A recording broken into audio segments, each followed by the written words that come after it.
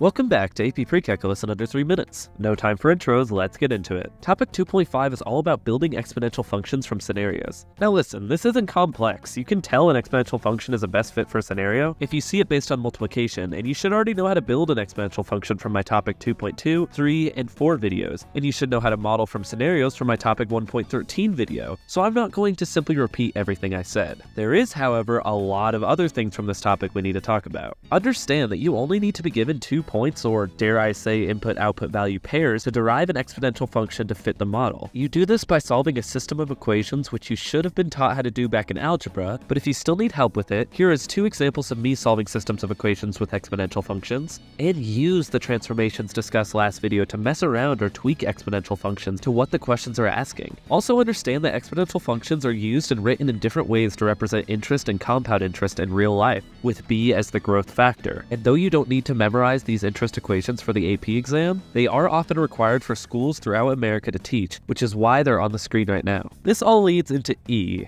E is a massively long number that we're going to round to 2.718. E is the base of a natural exponential function that is used to model continuous growth or decay in real-life scenarios, like continuously compounded interest. Unlike regular growth factors, E is special because it allows us to model processes that change at a rate proportional to their current value. E is a complex topic and takes a while to understand, but it's not that crucial to understand for the AP exam. One thing that is crucial is how to model exponential functions on calculators. Just as you have all the polynomial regressions, you also have the EXP regression you can run to see if your data is exponential, so keep that in mind. On the screen now are some AP style questions for this topic. Pause now.